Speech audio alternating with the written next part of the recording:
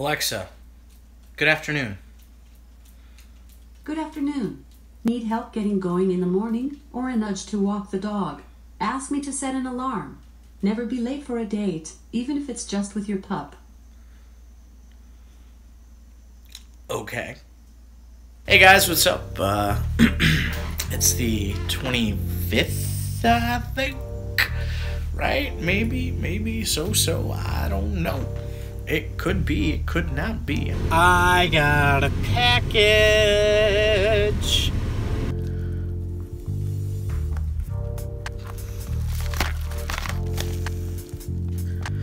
This is literally taped just completely all around it. There we go. Look at that. GoPro tripod mount. Not bad. Definitely worth the $8. Now, let's give it a shot, see what it looks like.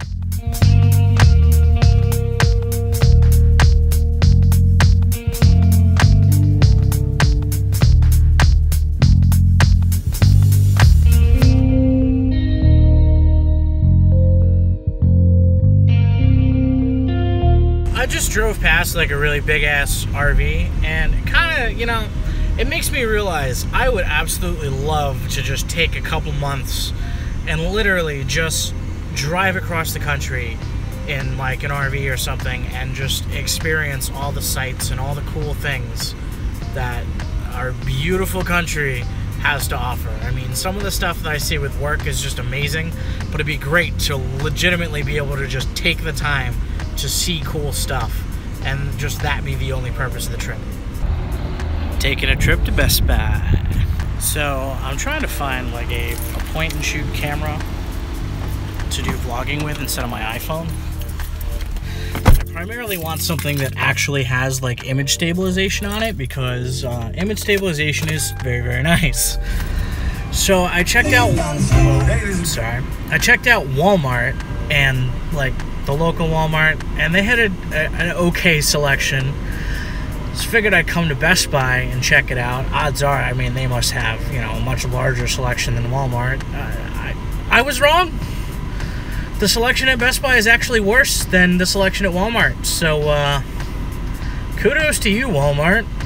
Apparently, you have a better selection of point-and-shoot cameras. Go figure. So, I'm going back to Walmart and gonna pick up the one I think I want to try out, and I guess we'll see how it goes. So let's give this a shot again at Walmart. I picked up one of these things. Let's see how well it works for me, I guess. So I'm like hella having second thoughts about this camera. I don't know. It's not that great. I don't like it. I'm very disappointed actually by a Canon product. But, you know, I feel like for $120, you know, it should be a little better than it is. I feel like I can get almost the same quality out of like a $60 camera, so I'm heading back to return that camera. I'm really not happy with it. So I'm just gonna bite the bullet, spend a little bit more money, get something a little nicer, and hopefully I'll be happier in the long run. Literally every single camera that I want at Walmart is not in stock. So I'm going back to Best Buy. And I looked a couple things up online. I guess there's a couple decent cameras that are in stock there according to their website, so we'll see. But I didn't realize it would be so hard to get a goddamn point-and-shoot camera. Like, what the fuck? Alright, so I'm actually happy. So I picked up a Sony CyberShot DSC WX220. I was reading the box. It was an open box item, actually. It's a nice little camera.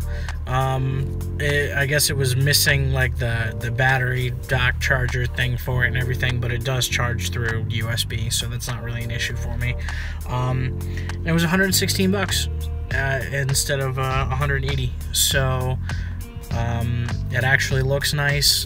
The image stabilization on it looks good, and hopefully it'll sound good. I didn't bring an SD card with me. I should have, but we'll give it a shot and see how it goes. I think it's going to work out. I'm actually kind of happy. Sony's been really, really doing a great job with cameras lately, so we'll find out. I've driven 232 miles since Monday, and it's Thursday. Great. So I'm testing out the new camera. It's a Sony Cybershot SW220, I think. If that's not right, then I'll probably correct myself by putting some kind of text somewhere around my face or on my face.